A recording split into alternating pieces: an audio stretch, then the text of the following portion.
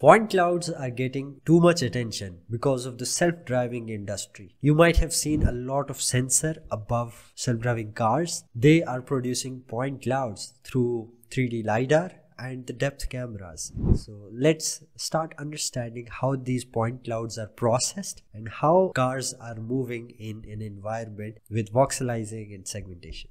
In ROS2 Learner's repository, we have a point cloud perception package that we were working previously. I have created a point clouds directory. I might upload this point cloud as well. Let's take a look what this point cloud is and how does it looks like. PCL viewer, cloud PCD. This is going to bring up our point cloud that I produced using our tab map, and you can see it's the same Turtlebot world. It might seem to you as an image, but if you zoom into it, you will see that there are a lot of points. These all points are actually containing XYZ and RGB values as well, and some other fields as well. You can see there is green color on these points as well, and this is black color. This is not an empty space. Okay. We are going to be performing a lot of things to this point cloud. Let me close and let's move towards our code. We'll start by creating two shade pointers, one to load the cloud and the second one to output the cloud into.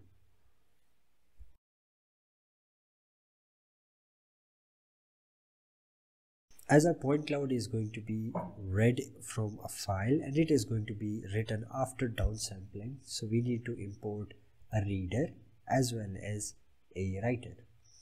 First, let's set the path to the file and then we will read the cloud. I am going to provide an absolute path to our cloud.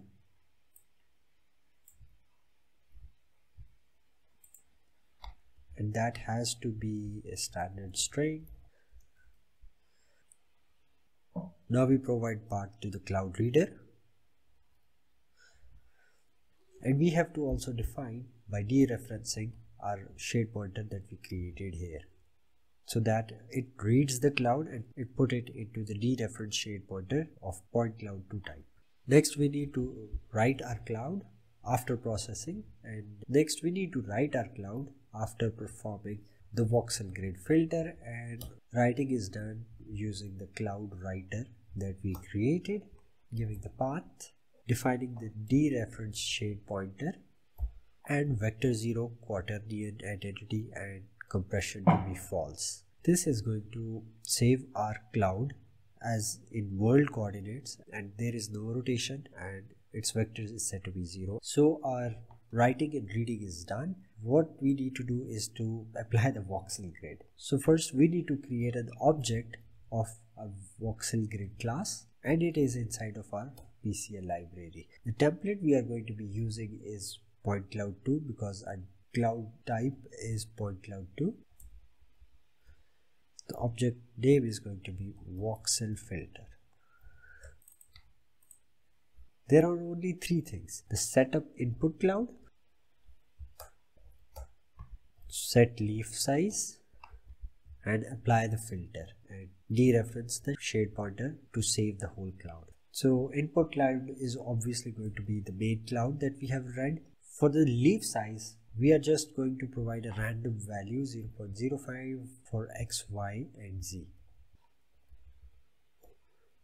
These three values we are going to be discussing later by making changes into it and understanding the effect of this voxel filter. So for now this seems to be fine, but the problem is this is going to read the cloud and we don't want to override the cloud using the same path. So we are going to add a name to the cloud for reading and writing explicitly to visualize them individually. As we have to add the name as a string inside of the writing and reading functions, we are going to call it voxelized. Let's bring our terminal. We need to open up in our workspace, perform colcon build, ROS2 run point cloud perception and voxeling. This is the name of the node that I have written. It provided an output. Let's see, we have the PCD file, voxelized PCD is there. To visualize our point cloud, PCL viewer and voxelized. Press enter, and here if you can see this was the same point cloud in shape and appearance, but this time points have been reduced. You can understand it in a way that if I just run cloud, it is more darker, but if I open up the voxelized version, it is quite dim and the number of points are decreased. We can also add some print statements. stdc out source cloud points, which is going to give us the total number of points for our main point cloud. That is going to be done with cloud and access its width multiplied by the cloud's member height. This is also going to be done for voxelized cloud, and we can understand the difference between the number of points. Performing Colcan build and running the node is going to tell us the source point cloud had 486,000 points, while the voxelized cloud points are only 90,000. So there is a gross difference in both of these, but the shape is kept the same. So in our algorithm, the main thing is set leaf size, which here we have defined an XYZ to be 0.05. That defines to be a voxel as a cube, and it is going to be limiting things on these three values. If we change these values, for example, I make them 1.2, 1.2 in X, Y, and 1.2 in Z, and now I perform Colcan build and running the same node. This time you can see only 27 points are being created. So you have to understand the relation. The bigger the values, the bigger the voxel criteria, which reduces the total number of the point cloud. So what is voxels? It is a process of reducing the number of points in a point cloud. As the name suggests, it's a big cloud, a lot of points that are representing 6 different values, normally X, Y, Z and RGB for each single point. And one shape contains a lot of thousands and thousands of registrations that are happening. So what we do for processing and extracting information, we group them by averaging them and creating a voxel for that, and that voxel is represented by an average number. So processing is reduced. This is represented as voxel filtering. So how it's done, let's take a look. Let's create another node and call it planar seg. I'm going to bring the whole code. In CMake list, we have to make the additions.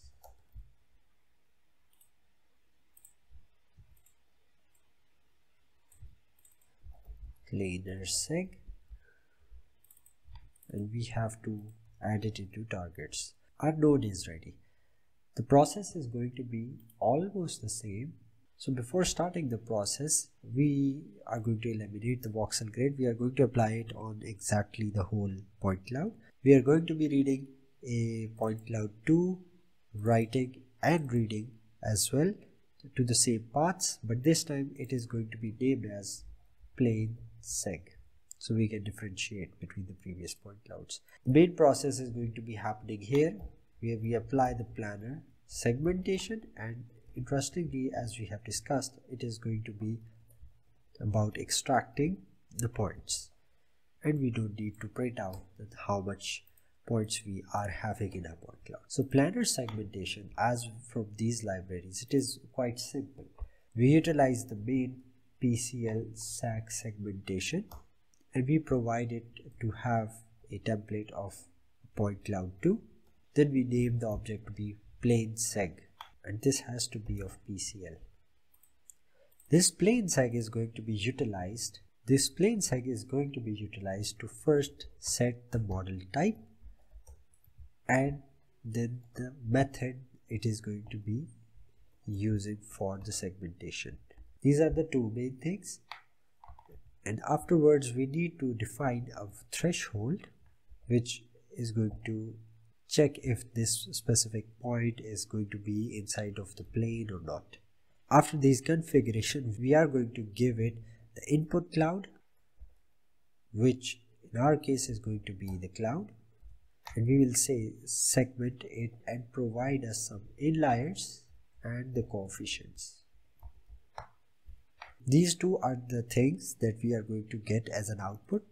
And so we have to define the inliers and coefficients with their specified data types as well. The model type that we are going to be using is basic PCL SAC model plane, and we have a lot of options as well that we can perform segmentation on. The method type is going to be PCL SAC RANSEC.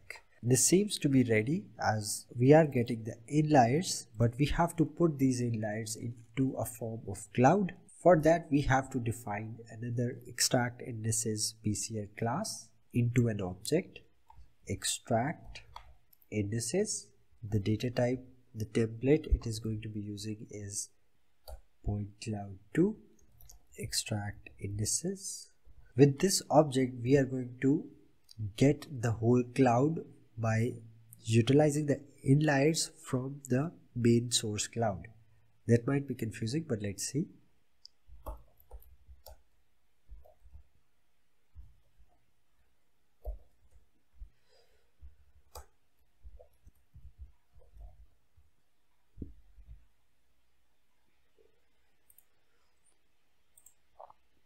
In our scenario, this is not going to be the voxel cloud. We are going to replace it with plain seg cloud, which we defined in the previous code. Input cloud is obviously the main cloud, the source cloud. We have the indices as inliers. We are going to be directly passing the pointer, and set negative is set to be false.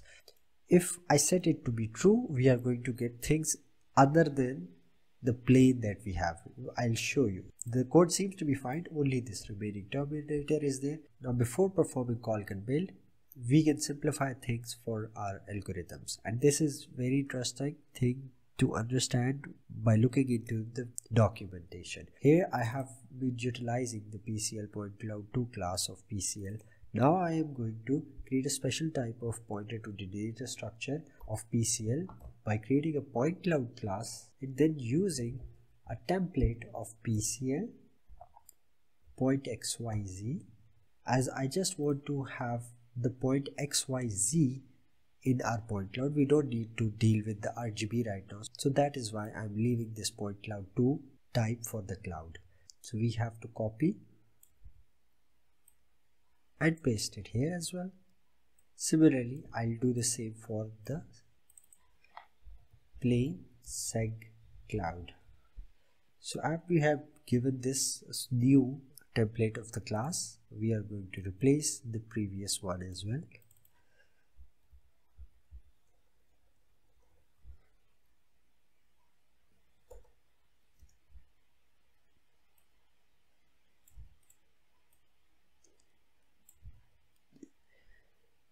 And we have to also define it in the writing process. This time we are going to leave this identity in 0 definition of the vectors.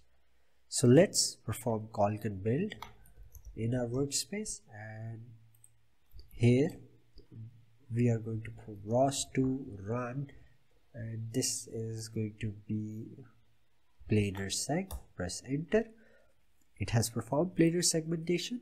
Its output is going to be really interesting. This time I don't want to visualize the voxel. Let's run the plain seg. Press enter, and here you can see a very amazing plane has been extracted out of our whole point cloud, and there are small points inside of it. We can perform voxel grid as well. So what I'm going to do is to set it to be true to see the effect that we get other than the plane or not. The steps are the same. Perform call can build, run the node after compilation, and now let's run the plane segmentation.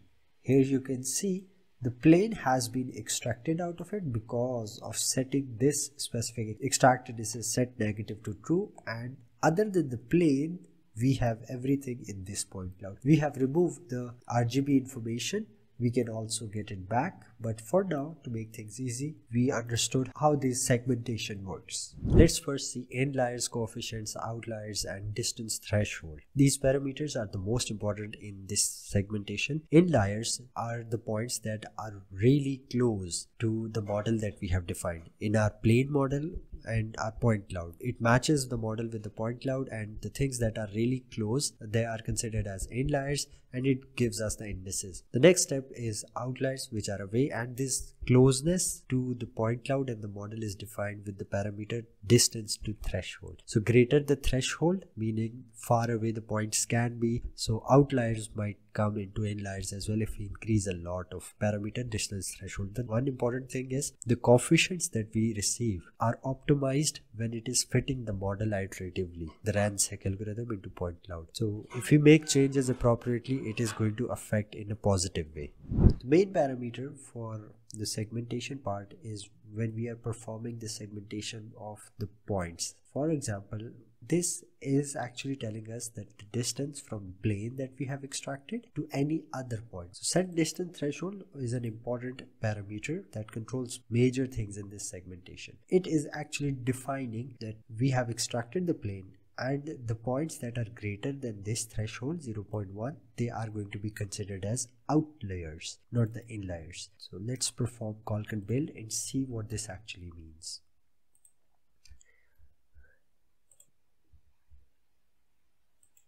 For visualization, I'm going to bring both of the clouds.